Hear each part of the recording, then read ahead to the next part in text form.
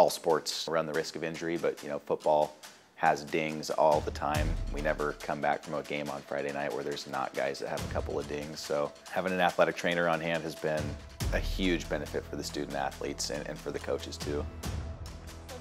Tillamook High School's had sports for 75 years almost, and this is the first year that we've had somebody working with student athletes full-time in an athletic trainer capacity. So in the past, I think we would have always just either suggested that that student, I don't know, ice it, or go to the doctor, and neither one of those come anywhere near close to what we're able to provide for student athletes now. How you feeling, Tyson? Okay. I am Jessica Johnson. I am a certified athletic trainer with Adventist Health.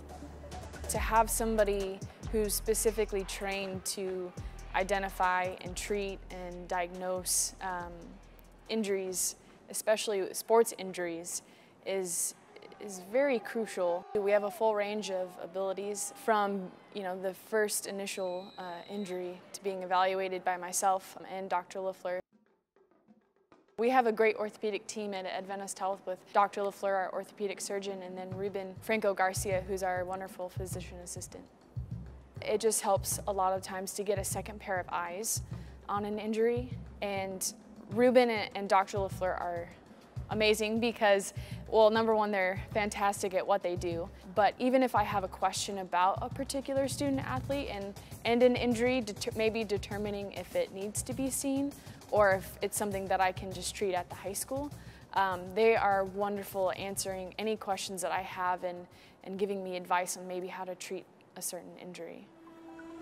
We have felt for a long time that we were really missing an important part of our athletic program.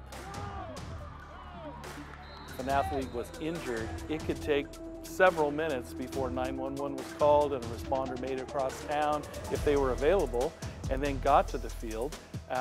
So a long time could have passed and the student could have suffered quite a bit or not been assessed properly.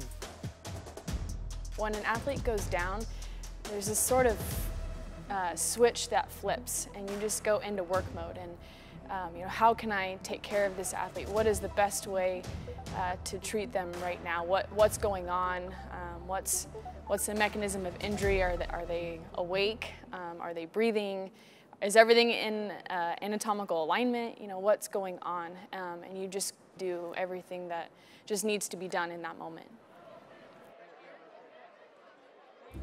And so having someone that's there right now to respond to it is just amazing. It feels like we're finally complete, at least as far as having the ability to respond to needs on the field. Back here? Yeah, but it's not.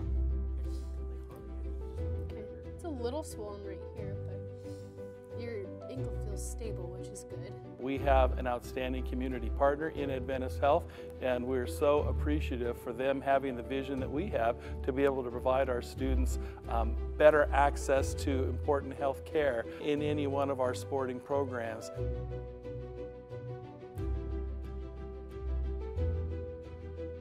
I think the advantage of having her is having help right away and being able to get healed and get back on the field. 2 games ago, I just tore my meniscus and she had me back out in like the next 2 days. It hurt at first and she pulled me off and I was bummed I couldn't go back out because that's where I like to be, but she reassured me that if we sit out when it needs to be healed, we'll be back in sooner than if we push through it. We're CPR certified. We are trained to identify spinal injuries, things like that where seconds matter. We're there on the field, on the court to get that ball rolling and call the ambulance if we need them. And every second counts in that situation.